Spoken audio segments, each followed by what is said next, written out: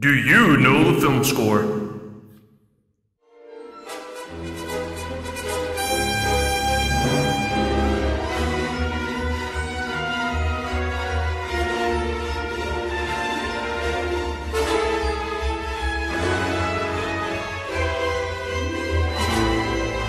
Comment down below and see at the end of the video if you were correct.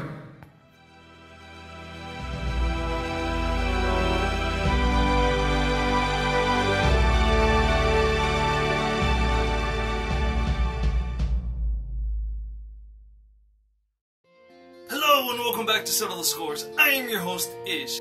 And if you're wondering what we do, we talk about film scores. Today, we're going to be talking about Ready Player One, written by Ellen Silvestri. Before we continue, I gotta warn you, this video does contain spoilers. So if you don't want any spoilers, I actually have another video popping up right here. Remember, we take apart these film scores by category, so the categories are right there. Last warning, this video has spoilers. Although Ready Player One is a great film, the score didn't meet up to our expectations. It was dry and anticlimactic, and at some points, it was really confusing. In the originality, there wasn't too many original parts, and that's why I gave it the score of.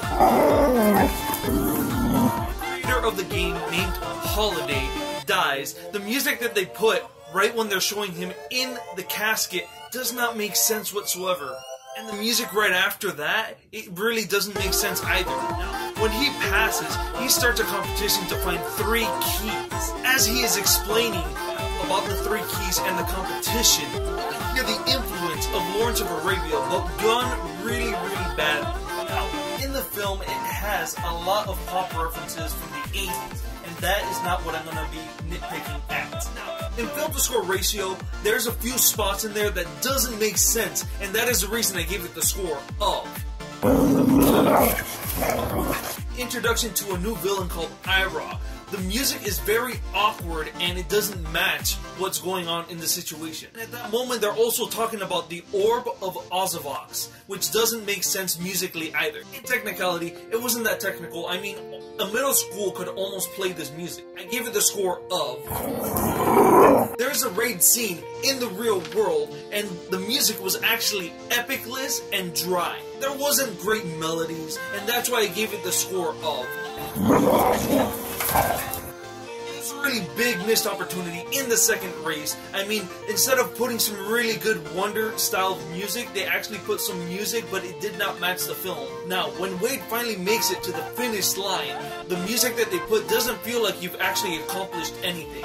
Now, the harmonies are not really epic. That's why I gave it the score of. Right before the last epic battle scene, there is a very big speech from Wade, and in that moment, they actually missed a very big opportunity, and the music did not inspire you to bear up arms and to go to battle and lose it all.